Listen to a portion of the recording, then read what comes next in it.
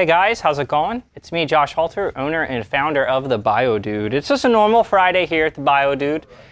We are about to close up the second quarter in about 2 weeks, and figured I'd get some building in. So I've been wanting to upgrade Nagini Fierce's enclosure for a long time. Nagini's over 10 years old and she's a runt. And then we have Fierce, who's just a big old adult male corn snake. They were living together in a 75, and it's about time that we give them a little bit of an upgrade. I'm really looking forward to this because you guys remember my prior video, we had some green tree frogs and some green anoles living with them, which are all doing great, by the way, and we actually have them over here. We have a total of three green tree frogs and one green anole living in here and doing great in this 18 cube. We'll eventually get them into something bigger, but I decided to separate them out because I wouldn't be able to keep them in the type of enclosure reliably that I'm moving these corn snakes into. So I'm really excited to share this with you guys. I'm sure Nagini and Fierce are excited too. Let's get building.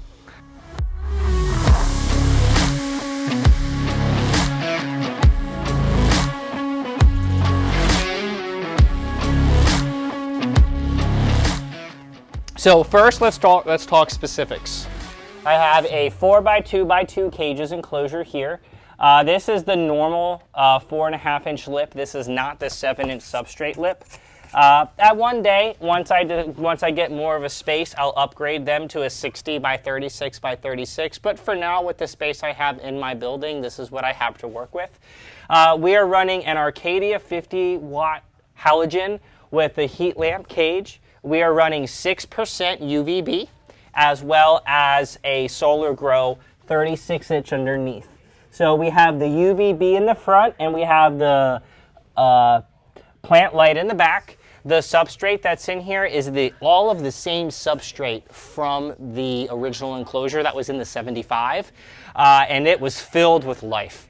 Springtails, two to three different species of isopods, a little bit of earwig, even saw a couple spiders. So I'm just kind of letting it all thrive in here, and we're really going for a North American type of biome. And of course, I'll get all this back cleaned up here. So I'm going to go ahead and I'm going to start getting building here. So it is my terra firma, and in here we have some AAA sphagnum moss and some leaf litter and some cork bark pieces thoroughly mixed together. The first thing I want to do is their basking area. And I found this beautiful piece of dragonstone. And I sell this, and soon I'll be offering it online too. And what I'm going to do is I'm going to go ahead and put this right like that.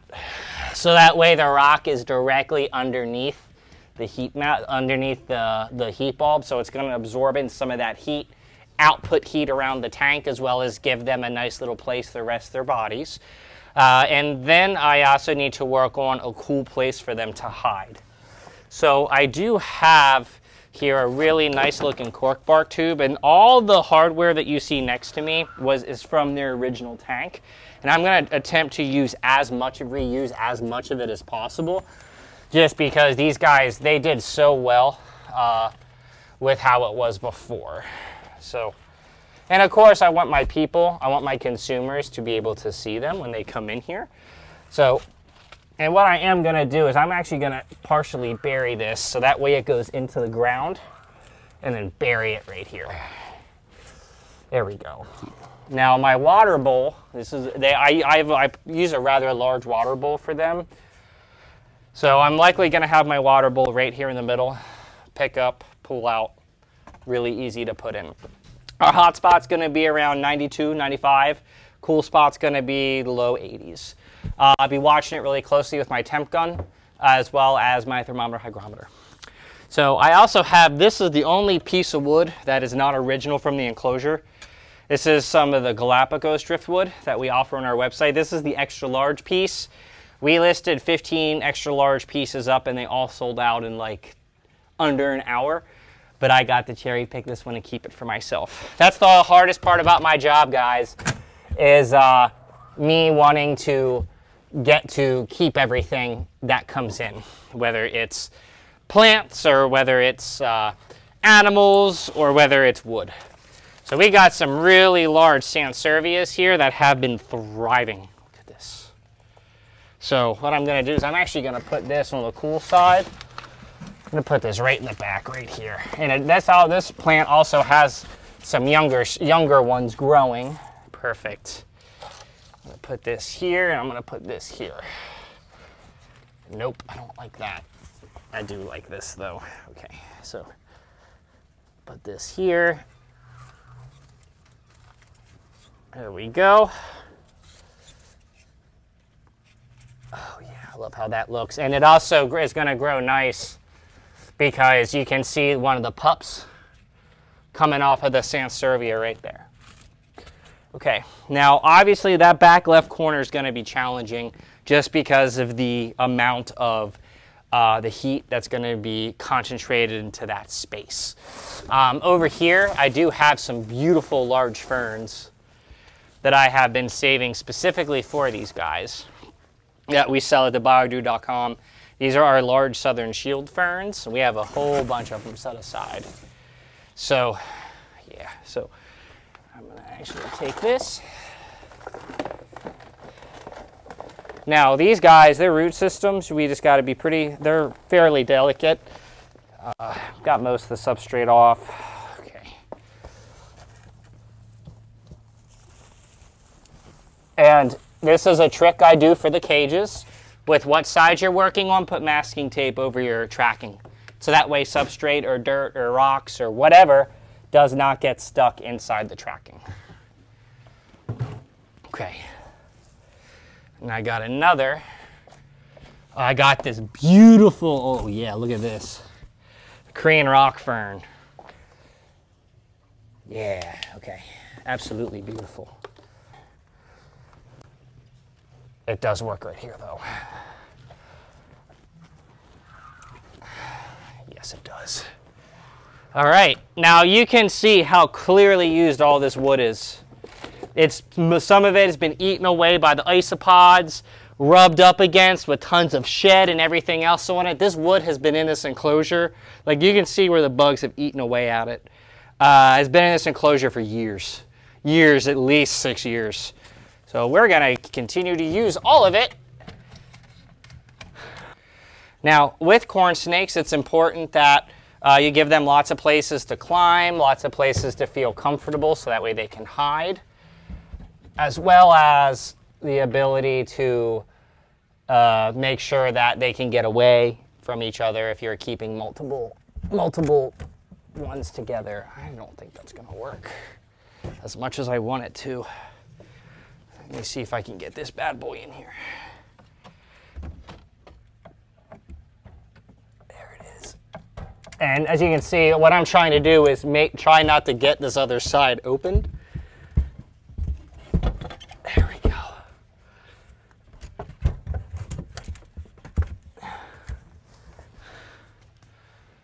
That covers up that plant way too much.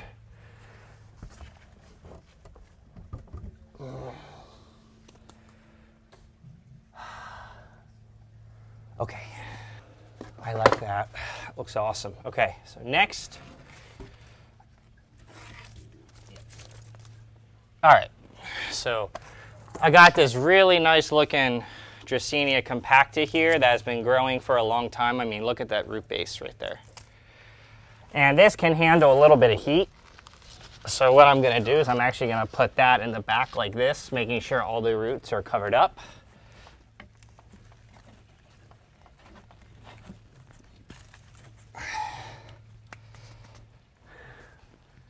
Wow, that looks awesome. There's one more thing I wanna try before I completely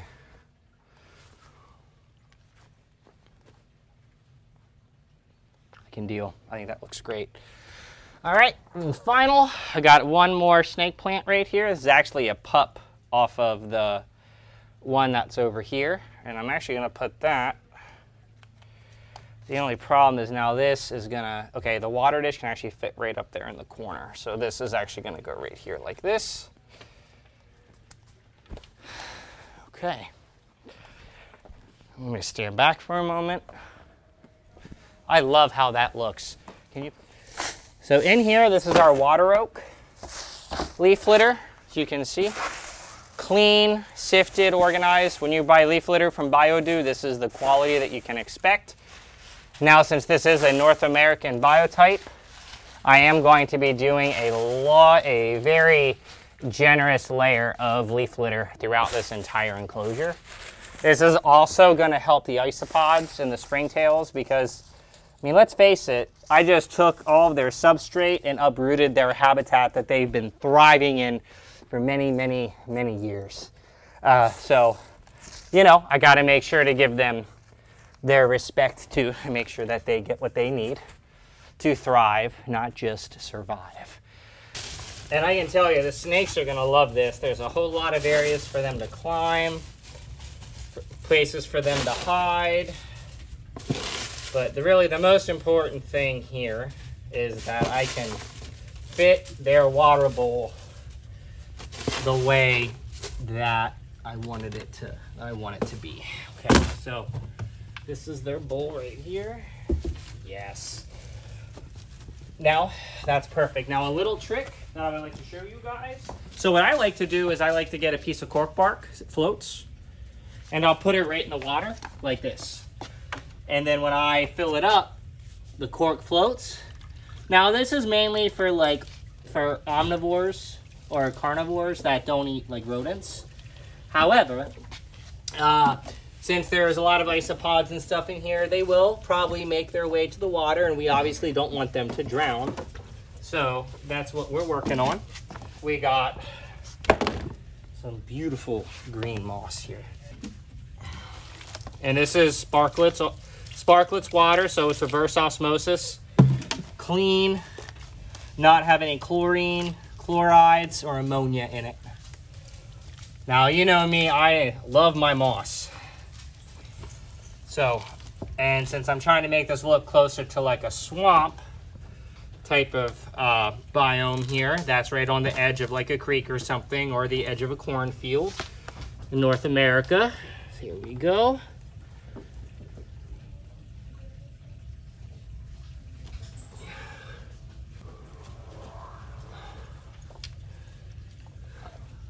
Yeah. Look at this. Beautiful, beautiful, lush greenness right here. Look at that. It's beautiful. Boom.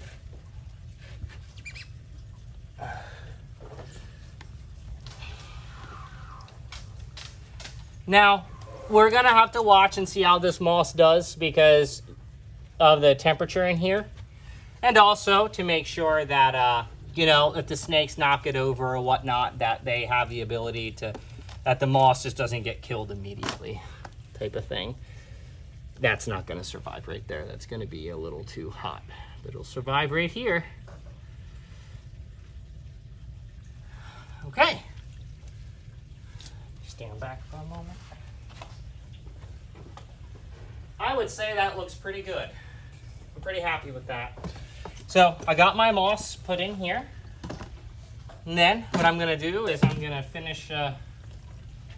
I'm going to give this enclosure a really solid mist and make sure that that all the plants get a good watering. But I'm going to go ahead and put my babies in their new home. So again, so for those of you that don't know Nagini's story, I purchased her from the Hamburg Reptile Show. She was smaller than a normal earthworm, and she was eating pinky heads, and she was literally under 10 grams, and we got her for $10. We was like, my wife wanted her. I was like, there's no way this snake's gonna survive. She's a very small specimen. She's barely over 2.5 feet long. She eats frozen thawed mice. She has bred with Fierce dozens of times, but has never laid eggs for me. So, you know, but she's a great pet, and she's never bitten us, and whenever we do educational talks, we always bring her because she's such a joy to have. Here you go, baby. There you go. This is definitely a good upgrade for you. I know you guys were waiting.